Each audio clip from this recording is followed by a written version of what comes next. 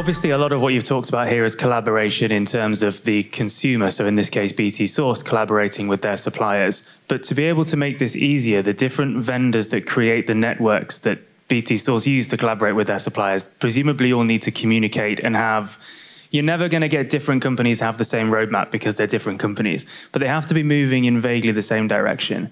How do you do that with separate entities with different goals? Sometimes, although everyone's friends in BT Garage, you might be competing in different areas. How do you actually bring that together?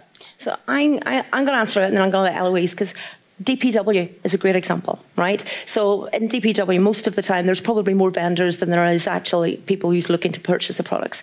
That's your opportunity. We have got to continue open dialogue. The open dialogue to me is really important. So we've had conversations today with others that are in the same sort of competitive industry as us, and we sit down and we talk to them about strategy. We have got advisors like Eloise, we've got advisors like Cyril and Dermot in BT. It is about open dialogue. It is about discussion. It's about looking what's happening in their LinkedIn posts compared to our LinkedIn posts. We all need to have that opportunity to discuss what's happening and how we can all synergize and make it better.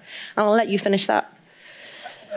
I'll try on an optimistic note, because I'm not sure everybody survives just long term, because there's a lot out there, and I think eventually there has to be one record. If there's not one record, and whoever owns that record owns it, and so, but I do think collaboration is a big key, and I'm very big on open sharing, open data, and I think that makes all of us better. So.